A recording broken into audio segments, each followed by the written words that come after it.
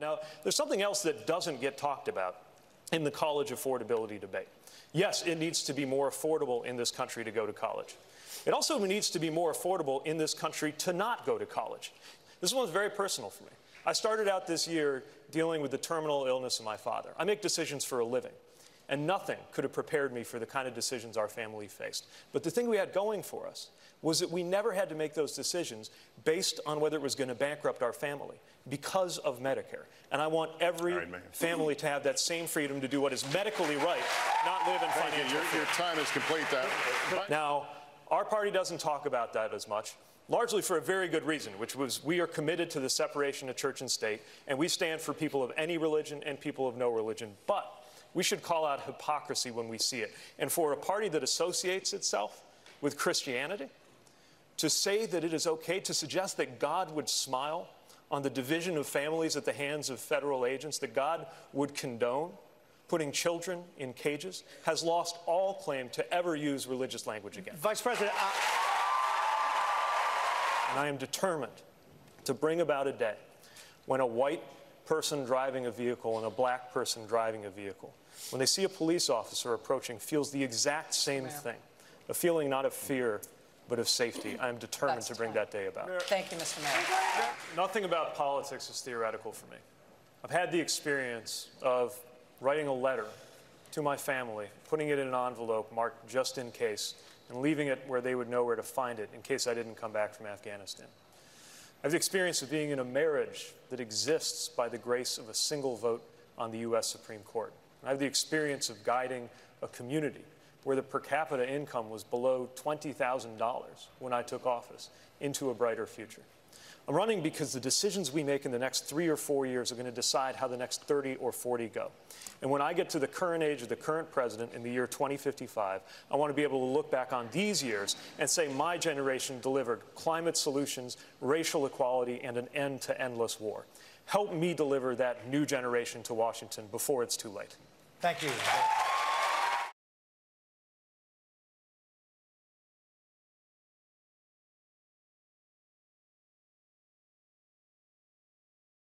Happy Debate Day. We are excited. Woo! Thank you, Jess. Hey, we are excited to be here in Houston, and it's Debate Day.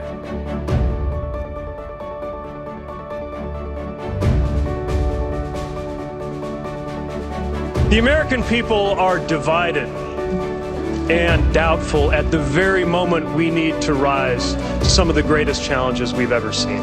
Imagine what would be possible right now with ideas that are bold enough to meet the challenges of our time, but big enough as well that they could unify the American people.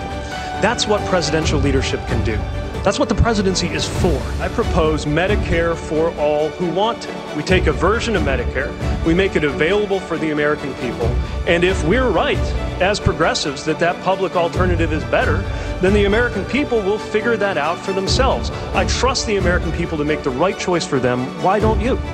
To make sure that we're not only dealing with things like the over-incarceration of black Americans, but also black solutions, entrepreneurship, raising to 25% the target for the federal government to do business with minority-owned businesses, investing in HBCUs that are training and educating the next generation of entrepreneurs. We can and must do that. When I am president, an authorization for the use of military force will have a built-in 3-year sunset. Congress will be required to vote, and a president will be required to go to Congress to seek an authorization. Because if our troops can summon the courage to go overseas, the least our members of Congress should be able to do is summon the courage to take a vote on whether they ought to be there. We have to support and compensate the teaching profession, respect teachers the way we do soldiers, and pay them more like the way we do doctors. The only people, though, who actually buy into this president's hateful rhetoric around immigrants are people who don't know anything. We have got to put an end to endless war. I remember President Trump scoffed and said he'd like to see me making a deal with Xi Jinping.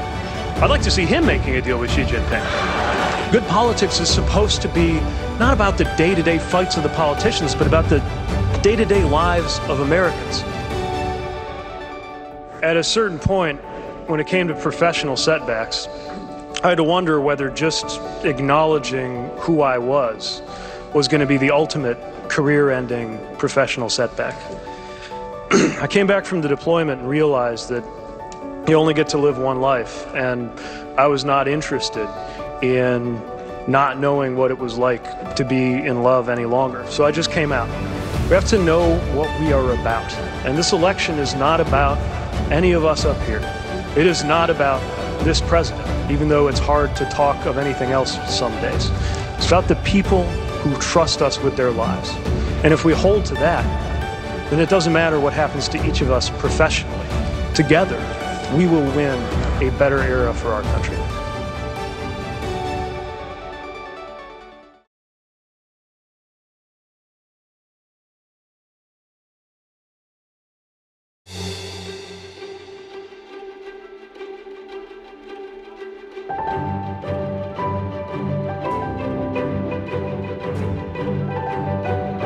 South Bend Mayor Pete Buttigieg.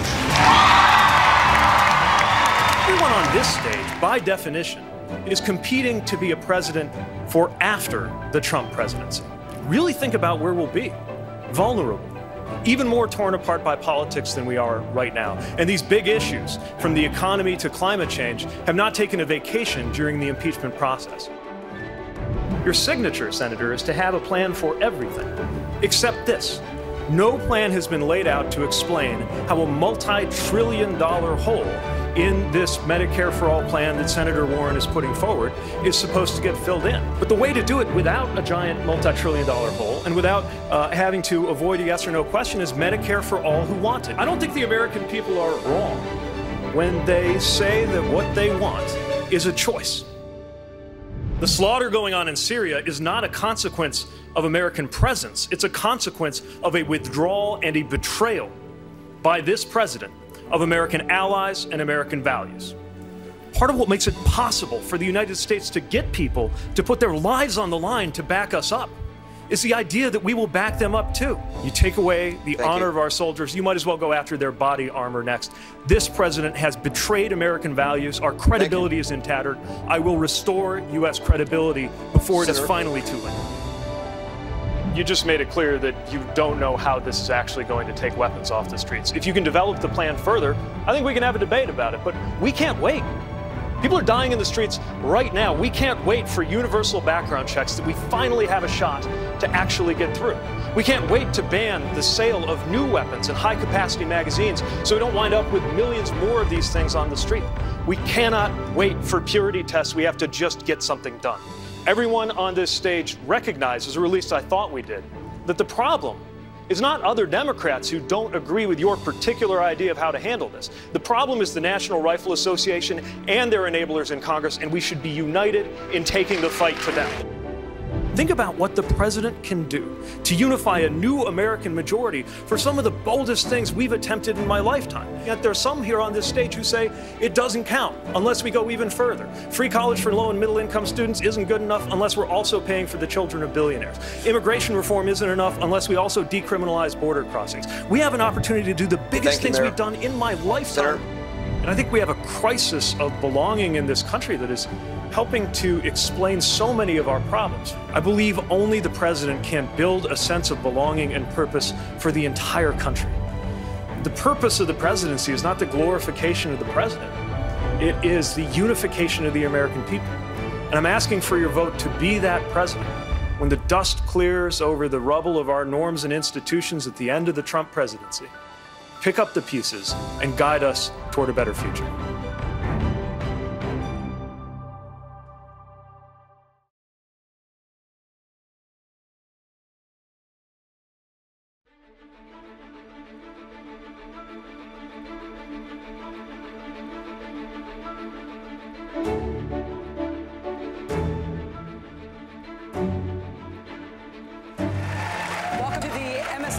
Washington Post Democratic candidates debate. Let's get right into it. The constitutional process of impeachment should be beyond politics, and it is not a part of the campaign. But the president's conduct is. The impeachable conduct that we have seen in the abuse of power that we're learning more about in the investigations. But Just to be clear, the president's already confessed to it on television.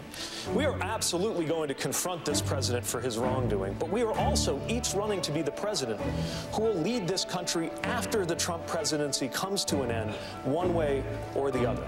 And we are going to have to unify a nation that will be as divided as ever, and while doing it, address big issues that didn't take a vacation for the impeachment process or for the Trump presidency as a whole. The reason I insist on Medicare for all who want it as the strategy to deliver on that goal we share of universal health care is that that is something that, as a governing strategy, we can unify the American people around.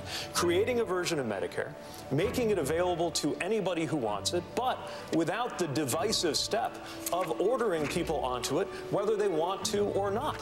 And I believe that commanding people to accept that option, whether we wait 3 years as Senator Warren has proposed or whether you do it right out of the gate, is not the right approach to unify the American people around a very, very big transformation that we now have an opportunity to deliver. I have the right experience to take on Donald Trump. I get that it's not traditional establishment Washington experience, but I would argue we need something very different right now. In order to defeat this president, we need somebody who can go toe-to-toe, who actually comes from the kinds of communities that he's been appealing to. I don't talk a big game about helping the working class while helicoptering between golf courses with my name on them. I don't even golf. I also wore the uniform of this country and know what is at stake in the decisions that are made in the Oval Office in the Situation Room. And I know how to bring people together to get things done. I know that from the perspective of Washington, what goes on in my city might look small, but frankly, where we live, the infighting on Capitol Hill is what looks small. The usual way of doing business in Washington is what looks small. We shouldn't have to pay farmers to take the edge off of a trade war that shouldn't have been started in the first place. I don't think this president cares one bit about farmers. He keeps asking them to take one for the team, but more and more I'm talking to people in rural America who see that they're not going to benefit from business as usual under this president. I believe that so many of the solutions lie with American farmers, but we have to stand up for them. American farming should be one of the key pillars of how we combat climate change. As mayor of a city that is racially diverse and largely low income, for 8 years I have lived and breathed the successes and struggles of a community where far too many people live with the consequences of racial inequity that has built up over centuries but been compounded by policies and decisions from within living memory. And I care about this because while I do not have the experience of ever having been discriminated against because of the color of my skin, I do have the experience of sometimes feeling like a stranger in my own country, turning on the news and seeing my own rights come up for debate, and seeing my rights expanded by a coalition of people like me and people not at all like me, working side by side, shoulder to shoulder, making it possible for me to be standing here wearing this wedding ring in a way that couldn't have happened 2 elections ago, lets me know just how deep my obligation is to help those whose rights are on the line every day, even if they are nothing like me in their experience. I'm not only running to defeat Donald Trump, I am running to prepare for the day that begins when Donald Trump has left office, to launch the era that must come after Trump. I want you to know that everybody is welcome in this movement that we're building, and everybody is welcome in this future that we must create.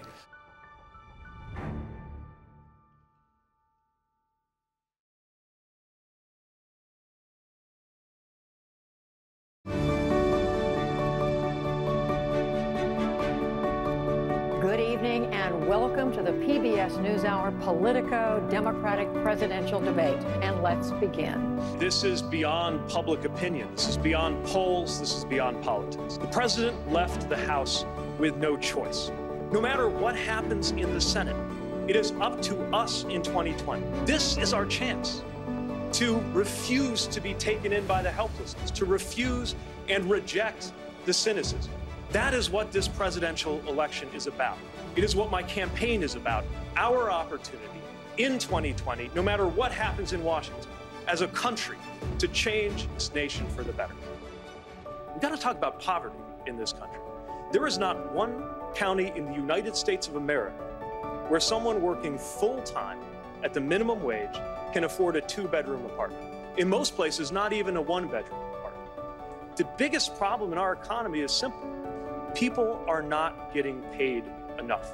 That is not the result of some mysterious cosmic force. It's the result of bad policy, and we've got to change it by raising wages and empowering workers. Well, I propose that we make college free for 80% of Americans, but it doesn't have to be free for the top. If you're in that top 10%, how about you pay your own tuition, and we save those dollars for something else that we could spend them on that would make a big difference, whether it's infrastructure, childcare, housing, health. On issue after issue, we've got to break out of the Washington mindset that measures the bigness of an idea by how many trillions of dollars it adds to the budget, or the boldness of an idea by how many fellow Americans it can antagonize. We're in the fight of our lives right now. This is our chance. This is our only chance to defeat Donald Trump. And we shouldn't try to do it with one hand tied behind our back.